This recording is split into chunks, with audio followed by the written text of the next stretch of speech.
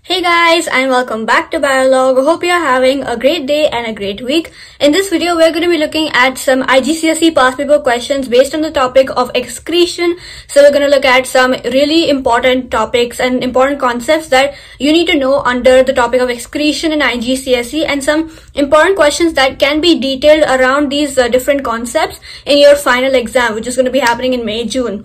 So I hope you guys like this video. If you do, make sure to like, share and subscribe to Biologue, and without further ado, let's begin into this video. Looking at the first question, people with kidney disease are often treated in renal dialysis clinics. So this question is about dialysis. Their blood passes through tubes linked with a special membrane for about 3 hours. So it's now state 2 waste substances. Look at how I'm highlighting the keywords or circling the keywords. That's extremely important in biology exams, and especially in IGCSE. State 2 waste substances that are removed from the blood by dialysis. Main thing, why do you do dialysis? Because the person's kidneys are not working. They are unable to filter out waste products of metabolism like urea. Correct? They are unable to filter that out from the blood. So a very common answer here would be urea. That's your first answer. The second one could possibly be either another form of urea, or because urea itself, we can say, consists of uric acid and creatinine. So creatinine is another thing that you could write here, but I typically think of this as extra salts or excess salts. So you could say excess of salts. For example, you have to write an example here, very important, because excess of salts itself, like there are so many different types of salts, you never know what salt needs to be removed and what is actually useful for the body, and it is kept in the blood. So you need to write the type of salts that are, possibly going to be removed. So when I think of salt, obviously the most common one is common table salt. So that's NaCl. So you can say salts, for example, NaCl, and in that you can say either salts or ions. So ions can be another thing, so that's actually Na plus and Cl minus. Alright, now kidney patients may be given a kidney transplant. They may be given a kidney transplant. State one advantage and one disadvantage of kidney transplants compared with dialysis. This is in the last portion of your textbook, and it is extremely important that you know this, because this is something that actually gets asked very, very often. So advantage of kidney transplant is that number one, patients don't need to return to the clinic. Right, patients don't need to return to the clinic for dialysis, because typically if they undergo dialysis, they have to return to the clinic at least 3 times per week. So patients don't need to go to the clinic 3 times per week, unlike in dialysis.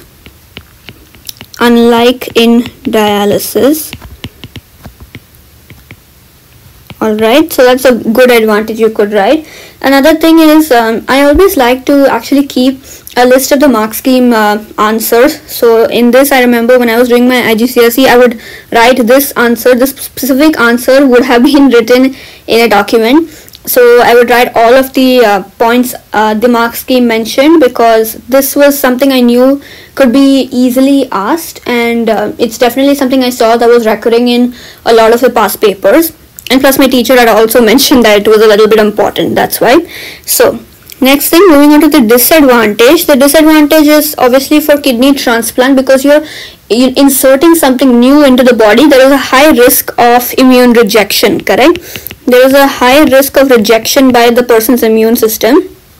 Immune rejection. You can either say immune rejection or rejection by the person's immune system.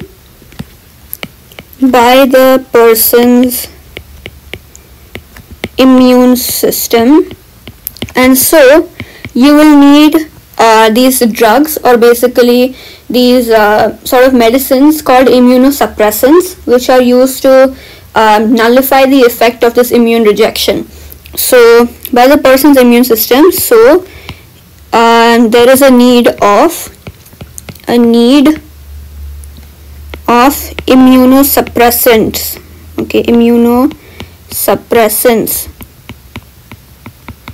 or certain drugs. or medicines, or whatever you want to write. Alright, moving on to the next one. Also sorry if my handwriting is not so great, currently not at a desk, that's probably why. So moving on to the next one. Figure 5.1 shows a cross section of a kidney. This is now a very easy cross section. So we already know that the outer portion, I like to think of it like this, the outer portion is called the cortex. So the outer portion is the renal cortex. You actually don't need to write the word renal at all. You can just write cortex if you like. The inner portion, I remember it as renal medulla. So inner portion is renal medulla. Okay. And then this portion here, this actually does itself further sort of divide, and then it actually contains certain blood vessels. In more detailed diagrams you can actually see the renal artery and the renal vein. So overall, if you don't see that, it is actually called the ureter. Yes, sorry, it's been some time since I've done IGCSE questions. So name the structures labeled E, F and G.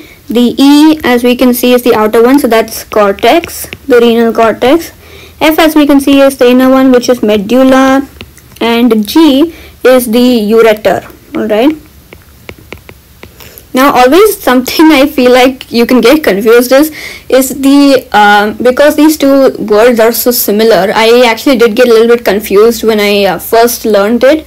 I was always very confused between ureter, uterus, and another term in excretion. I don't quite remember it, but yes, these two terms, make sure that you're actually, you know, learning the difference between them, and make sure you're continuously making sure that you're actually saying it out loud so that you don't confuse in between terms, because IGCSE is very specific. You can't write, you know, ureter when you're supposed to write uterus, and you can't write uterus when you're supposed to write ureter, correct? So be careful of that. The next thing is explain the function of the renal capsule in the kidney. Now this is extremely important. Renal capsule, we already know that this is used in ultrafiltration, correct? From your textbook you would know that it is used in ultrafiltration. It is used in ultrafiltration. Alright. Why? Because the renal capsule, it actually consists of multiple blood vessels, or multiple capillaries, you can say, multiple capillaries tied in a knot. So because it is so much of you know, complication, and because these vessels are so near to each other, it is actually under high pressure. So these blood vessels are under high pressure. These blood vessels are under high pressure. Alright, they are under high pressure.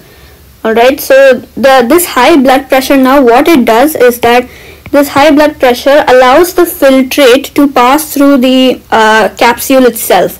So this entire knot of all of the capillaries and things like that, this is what is called glomerulus. Alright, glomerulus. So the renal capsule, how it looks is something like this. The renal capsule is not a great diagram, but we'll work with it for now.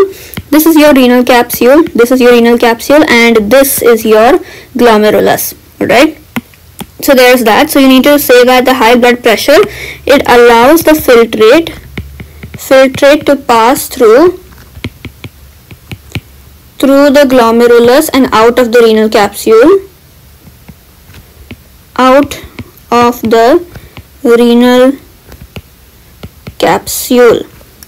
The second thing you could write is that the function of the renal capsule, right? So you can write what exactly it helps to filter out. So what does this filtrate contain?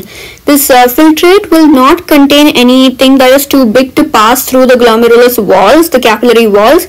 So you can say that the renal capsule, it contains the glomerulus, which helps to ensure, contains the glomerulus, which is a knot of blood vessels where the proteins cannot move out of it because they are too big.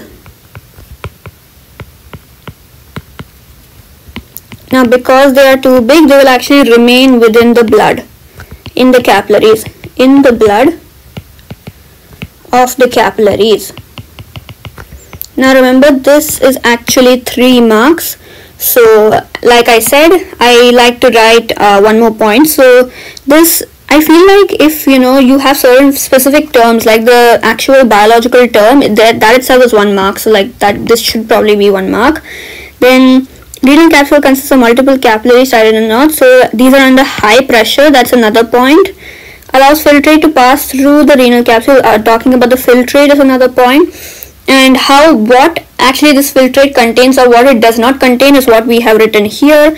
So that is your 4th point. So I always like to write 1 more point more than what is actually asked for. Here 3 points are minimum required, but I like to write 1 more. Alright, looking into the next one.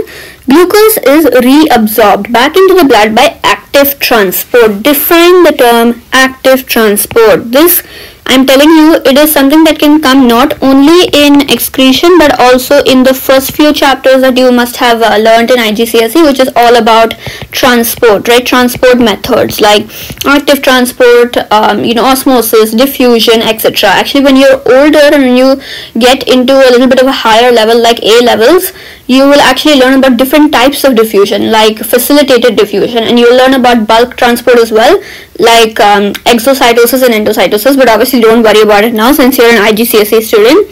So define active transport. Define active transport. You need to talk about how active transport is the movement of. Now this is something you have to memorize, unfortunately. If you can understand it and then memorize it, but very specific keywords are needed, so make sure you just know those keywords. It is the movement of molecules from a region of low concentration to high concentration,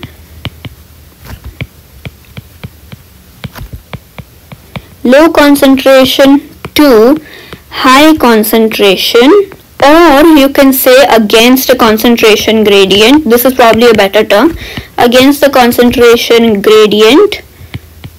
Alright, using energy in the form of ATP from respiration. In the form of ATP from respiration. Again, 3 points must have been covered. Let us check. So you got active transport is movement of molecules from low to high concentration. That is 1. Second point is that it is either against. So this is actually, if you think about it, this point and this point is the same. And then you have using energy in the form of ATP from respiration. That's your second point. So you will get 2 points here, but if you want to add something else, I would say you can say that it uses using carrier proteins present in cell membranes. Alright, looking at the next one, give one example other than glucose of a substance that is reabsorbed into the blood from the renal tubule. You can say typically certain salts are needed for the body to function and for metabolism to happen. So you can say certain salts or ions. Or a safer option I would also say is just writing water. Alright, so that's that. Alright, this next question is also a pretty common one. Explain how a dialysis machine filters blood. So in this, firstly we need to talk about the system itself. So the dialysis machine consists of a partially permeable membrane.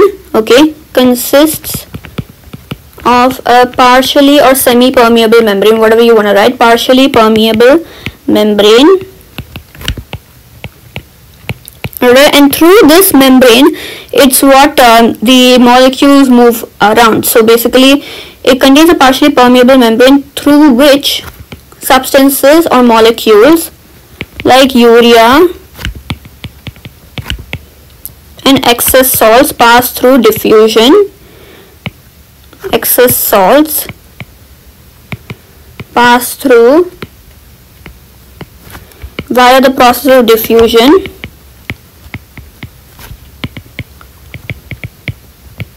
Alright, so there is that.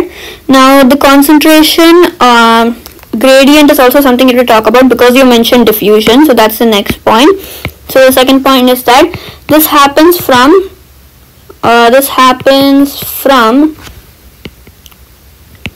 a low to high concentration or against the concentration gradient. This happens against the concentration gradient. Okay, third point is that again you can mention about the concentration of substances. For example, for glucose, the concentration is the same in the blood of the patient and in the dialysis fluid or dialysate, and in the dialysate.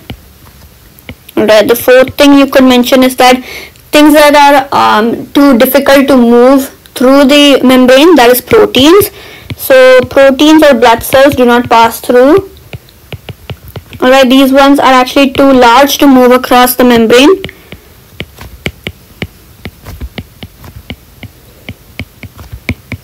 So they are too large to move across the membrane, so they do not move. And the last thing is that once the dialysis is over, the fresh dialysate is always added. So fresh dialysis fluid or fresh dialysate is always added, okay, to the dialysis machine to replace the old one. Alright, looking at the next thing, kidney transplants are again most common organ transplants. Advantages of kidney transplant. This is something we have already done. If you guys would like, I can just mention the points. So basically, one is that the patient does not have to go to the clinic again and again. So no regular clinic visits. So there's no regular clinic visits. Then you can say that there's also lesser chance that the person will get sick. Less chance that person will get sick.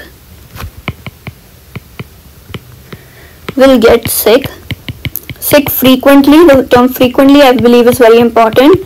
So less tiredness, or you can say less chances of nausea, less headaches, etc. There's also no changes to the diet or no restrictions. Too many restrictions on the diet are not there to the diet of the person. Alright, so those are your 3 points.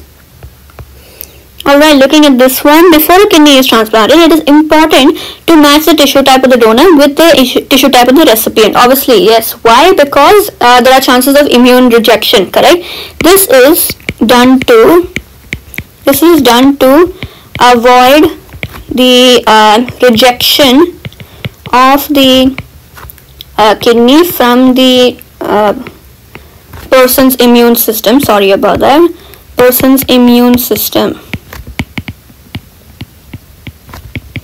Or basically it prevents the person's immune system from rejecting the transplanted kidney.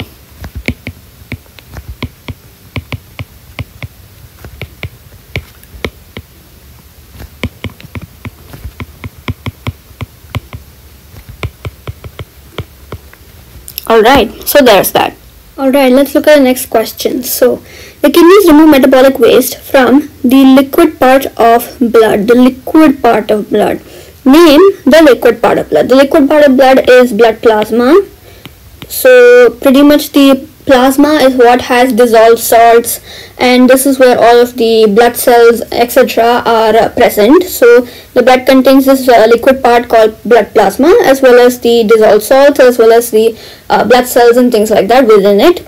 The process that involves removing metabolic waste from the body is excretion. That's what this entire video is about, right? Excretion and excretory system.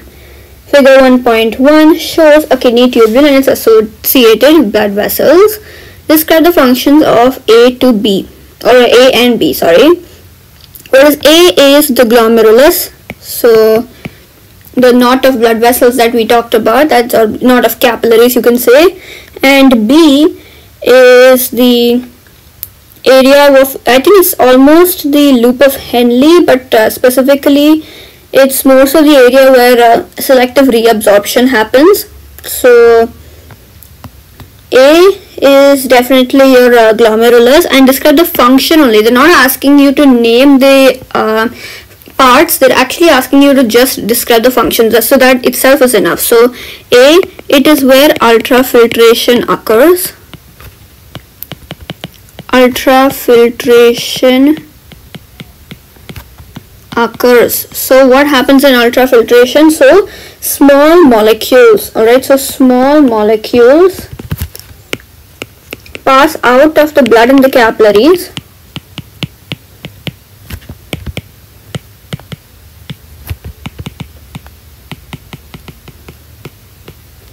It passes out of the blood in the capillaries into the Bowman's capsule or the renal capsule.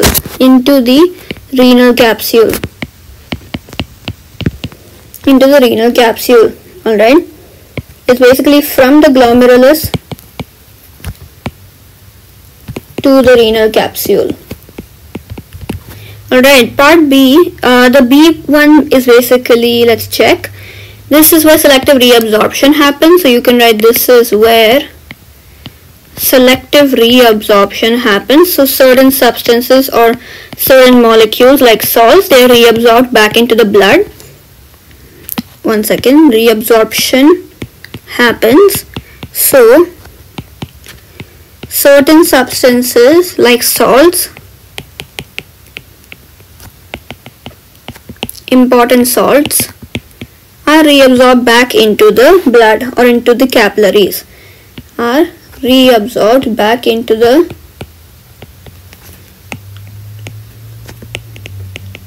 blood of the capillaries and the glomerulus. Alright, in the glomerulus. Alright, so that's your answer. Moving on to the next one. Table 1.1 shows the concentration of some substances in the blood at X, fluid at Y, and urine at Z. Glucose, so this is what is shown. You have a table. Name the substance that has molecules that are too large to pass through. Obviously, now when you look at this, it's obvious that it is protein. Proteins are too large to pass through the walls of the capillary in the glomerulus, and hence they're too large to pass into the Bowman's or renal capsule. Is all reabsorbed in the kidney. All reabsorbed in the kidney. Very important. All reabsorbed in the kidney means nothing should be present. Nothing of that substance should be present in the urea or in the excretory products. So this is definitely glucose. And metabolic waste product, we already know this. This is urine or urea, because here it's mentioned urea, so you gotta write urea. Alright. Explain why the concentration of sodium ions and urea, again underline the important terms, are greater at X and at Y. At Z and at Y. At Z and at Y. So in this case you can see that the main things that they've asked is sodium ions and urea. So let's highlight that, sodium ions and urea. Look at the concentrations here, that's 1 and that's 2. So over here for sodium ions, fluid at Y, it has increased from here, right? Increased. But here again for urea, it has increased in the urine. So basically one thing you have to say is that the water which is actually being reabsorbed has been reabsorbed into the blood back again by osmosis, correct? So there is actually no change in the sodium ions, but the volume of the water is lesser. That is why the concentration, very important, look at this. It actually says concentration. So this means that if the concentration of sodium ions is higher in the urine compared to in the fluid, it means that there must have been a difference in the concentration of water, correct? Because a very important thing that is reabsorbed back into the blood by selective reabsorption is water. So explain why the concentrations are greater at Z than at Y. This is because water is reabsorbed. This is because water is reabsorbed back into the blood by selective reabsorption. Reabsorbed back into the blood by selective reabsorption. Alright, this is reabsorbed back into the blood by selective reabsorption.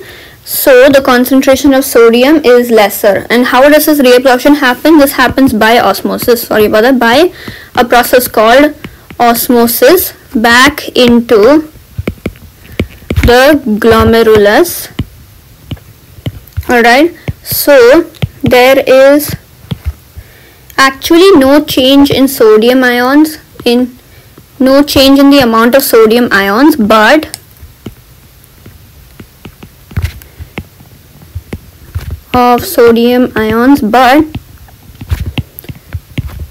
since the concentration of water decreases at Z, the concentration of sodium ions and urea in the urine increases at Z. Alright, so that's your answer. Moving on to the next one. People who have acute kidney failure are given dialysis treatment. In dialysis machine, the blood flows through narrow tubes partially made from partially permeable membranes, and this is surrounded by a dialysis fluid. Dialysis fluid contains sodium ions. Using the information in the tables to suggest the concentration of sodium ions that should be in the fluid and give your reason for your answer. Alright, so concentration of sodium ions. Remember that some sodium ions will need to be removed, but more so it is actually the same, because a lot of the sodium ions will need to be retained within the blood itself, and they typically, if the kidneys were working normally, they would have to be reabsorbed, correct? So what I would say is actually it is 0.35, because the concentration should typically remain the same between the fluid, between the dialysis fluid and the fluid which is actually the blood of the patient.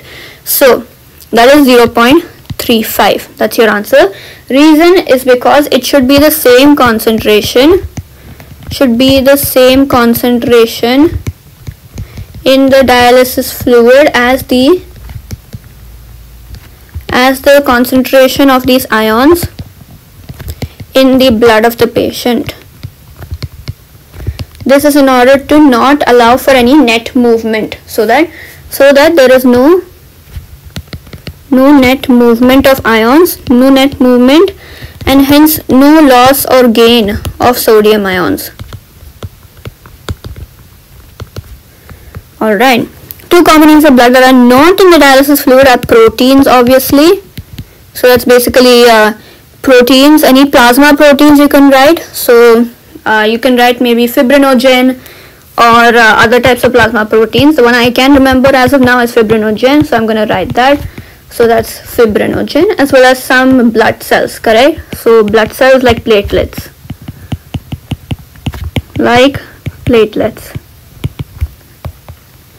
Heparin. Alright, heparin is added to the blood before it returns to the body from the dialysis machine. Heparin prevents a person's blood from clotting. Describe the process of blood clotting. Now this is something you will learn in immunology. If you are taking the exams very soon for IGCSE, you would have already learned it, so make sure you know this. Process of blood clotting, how it happens is by a cell called platelets. So the platelets are basically blood cells. They are blood cells that break down or basically convert a soluble plasma protein. Now very important, some key terms here. Soluble plasma protein, alright, soluble to insoluble. So soluble plasma protein, fibrinogen into an insoluble plasma protein called fibrin or fibrin, whatever you want to call it. An insoluble plasma protein called fibrin or fibrin, alright, called fibrin. So this fibrin now creates a mesh. Alright, this creates a mesh or a network which helps to trap the blood cells, trap the red blood cells, very important, alright, and it prevents them from flowing out. So prevents excess loss of blood,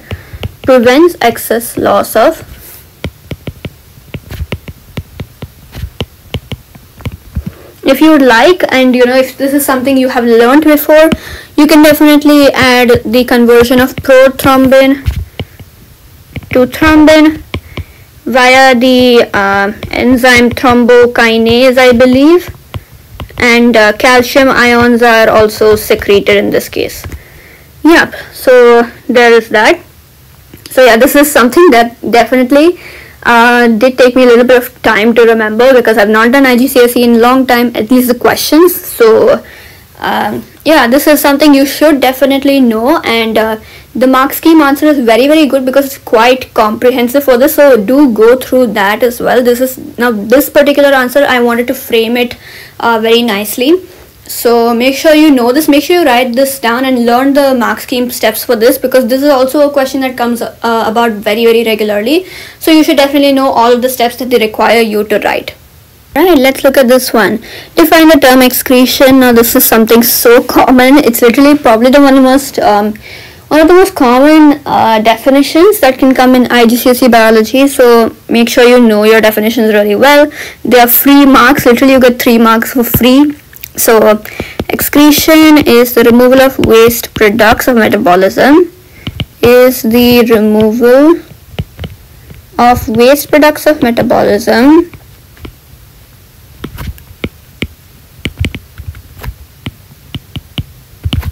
and substances in excess of requirements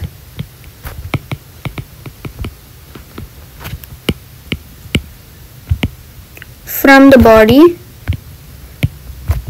in the form of urine.